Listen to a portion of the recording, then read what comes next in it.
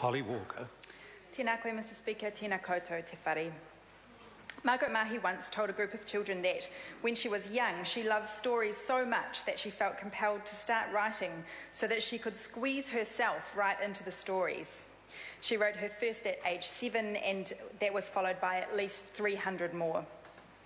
In that process, she squeezed generations of us into her stories too. Her characters are part of our collective memory, and they help us to tell our stories.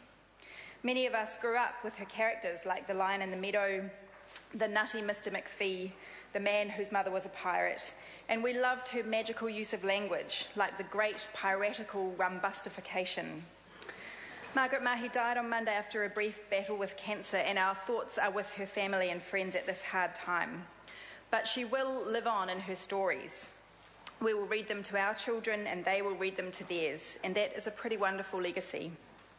Her rhythm, rhyme, and rich use of language left generations of children spellbound, especially those who were lucky enough to attend her infamous readings, where she'd surprise her young audience by turning up as a witch or another character, or by simply wearing one of her multicoloured storytelling wigs. She was the founding patron and supporter of Storylines Literature Trust, who worked to foster in young people a love of story and recognition of the power of language.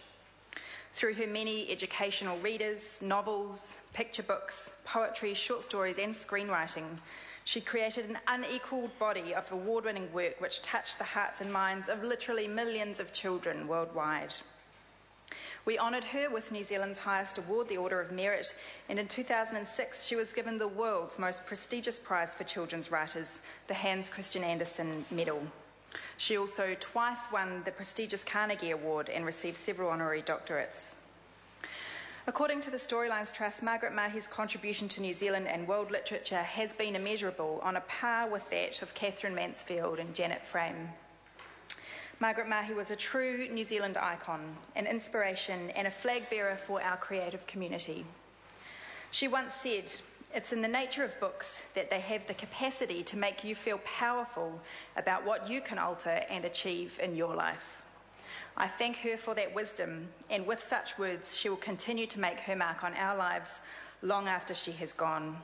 Kia Margaret Mahy, e moi koe ki te poi wainga I te tini, e moi, e moi.